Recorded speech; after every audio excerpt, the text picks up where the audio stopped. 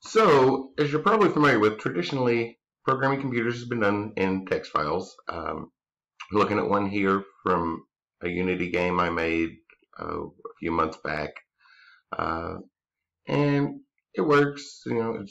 Some of it might look a little bit like English, but then we have all these other symbols in there, and that's what traditional computer programming was based on. This text-based thing, and this would be translated into something the machine knows at runtime.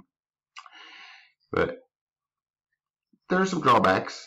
Humans are very prone to making a typo, especially when we're throwing in a bunch of symbols in different places and things that aren't exactly words.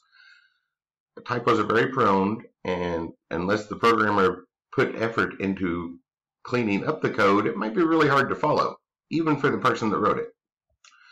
So one alternative that has been growing in popularity is visual scripting tools, no-code or low-code solutions, where instead of typing with text, we can drag symbols around, and the computer will write all the code in the background when it's ready to. And we have this nice visual representation to see what's going on.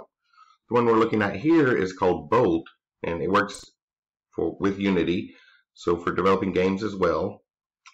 And we just drag these symbols around with our mouse, make the connections, and then the computer writes all the code in the background, just like it did if we typed the text, and that visual representation gives us something that's a whole lot easier to work with, many people find, and definitely much less prone for typos. So let's take a look at using Bolt rather than C# scripts to create a simple Unity game. So here's my plan for these tutorials here. I just downloaded some assets from the Unity Asset Store, some characters and backgrounds and things. Have this character walking around, have some other characters here, and when our player character approaches one of the NPCs, a question pops up. These questions were copied from a quiz in a class I taught recently. So data sent by a program to the screen, a printer, or a file, well, that's output. So we enter output, and when it's a correct answer, the question just kind of goes away. And an incorrect answer, maybe stuff, the question remains. So a very simple one. Basically, it's just the character walking around, and there's still a few bugs for sure, and interacting with these different characters here in this room. So let's get started into looking at how we put this together to get an introduction to the visual scripting. And we can see down here where it's running, along with that visual representation, we can see the flow of information going through there, what variables, what values are being passed back and forth at each time. Can make debugging a whole lot easier than looking for a small typo in a huge text file. So let's get started with this. So obviously the first thing we need to do is get our Unity environment set up ready to work with Bolt. So I'm going to create a new project, give it some sort of name. I'll just call it sample. It's going in this folder, and I'm going to do a 2D one today. So a 2D project, stick it in some folder on my drive, go ahead and create that project, which is going to be some waiting. So I'm going to pause the video while that gets everything. So here's the new project created in the Unity environment. So we're looking at a lot here. There's lots of different panels that have different information. We can move these around. Just grab it, kind of pull it out, have it stand on its own, or move it around, dock it in different places, corresponding to different panels, depending on what we want to see at a given time. So the default layout, let me go back to that. The default layout has the hierarchy. This is the objects in our game scene. Here we're looking at the scene itself, along with the we can switch over and look at how it will look when we hit the run button, and the scene is for putting them together. The inspector gives us information about the scene, Down here we have the project. This is basically a file explorer where we can access all the files used in our project. So we need to install Bolt and some assets in order to get started here. So if we go to the Window and Asset Store, that will pull this up and access the Unity Asset Store, which you could also go through your regular browser window. I like to just go directly from Unity to install stuff. And one other thing, notice there's this little button here. Looks kind of like a hamburger button with an arrow beside it, and all of these windows have it. That's where the maximize is hidden. You might want to see the whole screen for the asset store.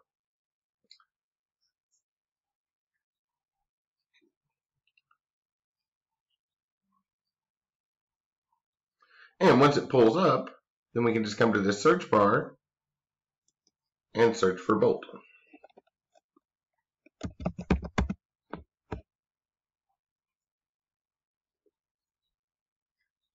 Which seems to be running really, really slow today. I think it's because I have a number of things running at this moment. I'm going to pause and wait for this to pull up. Okay, now that that's found Bolt, we can scroll through here. The first thing it found was some really nice looking lightning bolts.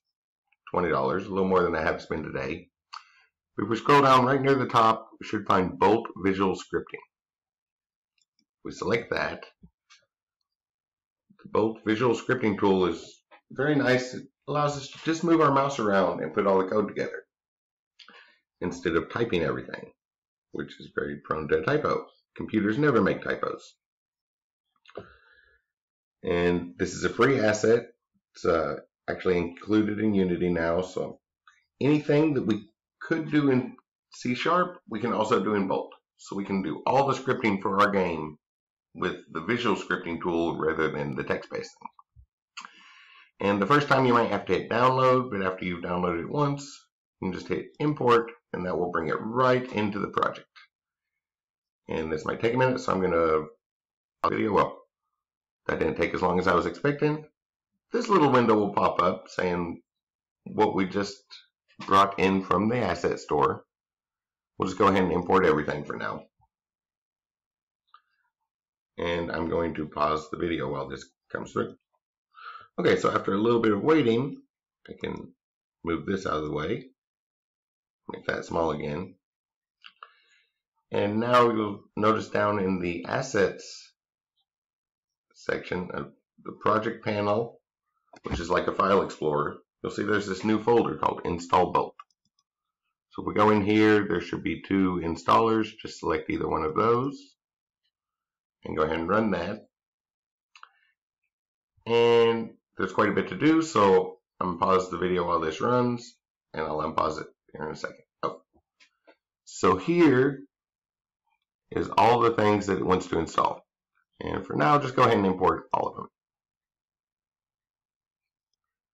And there was quite a bit of waiting on that step. I sat here for a minute, then went and refilled my coffee, came back, sat here for a couple more minutes. So as it kind of sets up, there's a bit of waiting, and watching the little meters on the screen, there's a couple points where it looks like it might be frozen up, but it will start moving eventually. It does a whole lot. But eventually the little setup wizard will pop up. And for this, we can mostly accept the defaults to start with. The one choice we have to make is how are we going to put the labels on our little units that we drag around, the little objects we drag around to create the visual script. Human naming is a lot closer to English, or programmer naming is what it would look like in C#. So if you're using Bolt as an introduction to Unity to lead into C# scripting, you might want to use programmer naming. Or if you're already familiar with writing scripts in C#, programmer naming might be good. For us today, I'm just going to go with human naming. And everything else, I'm just going to accept the defaults. Next. And generate all of this, and more waiting. All right, so eventually all that will load in and it's ready to go. And another big advantage of that is with Bolt, we'll work right in Unity. We don't need a secondary piece of software like Visual Studio to write the scripts. We're working in the Unity IDE the entire time. So along with that, we probably want some assets so that we can to use in our game. Some characters and backgrounds and things. We could draw them all, but there's a lot already on the store for us to look for. So if I go back to the home page, I'll just search for 2D assets.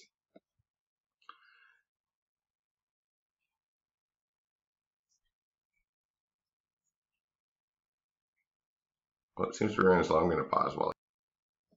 Okay, so for some reason the browser window, the asset store window froze up on me. I had to restart it. But all I did is select the filter for 2D games, open up the asset store, selected the filter for 2D right on the home page. And if we scroll down, there's quite a few here. I'm just going to choose a free one. Here's one for free. And this name right here, Brackies, this guy has some excellent tutorials on YouTube and makes some really nice assets. So if you see his name on tutorials, that's definitely one to watch. I'm just going to download a pack from him here. Has a whole lot of stuff in this. I've seen this one before.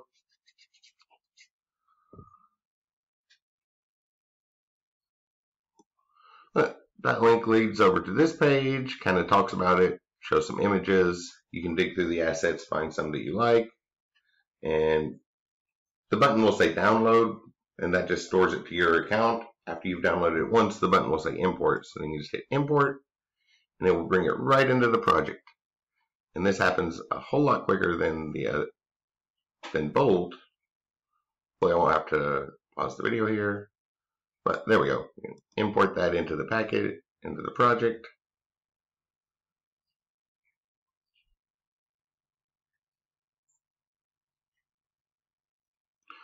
And then once all the assets finish downloading, we can go ahead and close the asset store. So on that little button that all these panels have, turn off the maximize, and then there should be an option to close it. So now we have the assets, all the stuff for Bolt is fully installed, and this folder of assets from Brackies downloaded. Lots of things in here. We'll look at that in a moment, but we have all the stuff we need to work it with. So the next step is probably setting up our environment here in a form that we can see all the pieces we need. So I'll do that in the next video.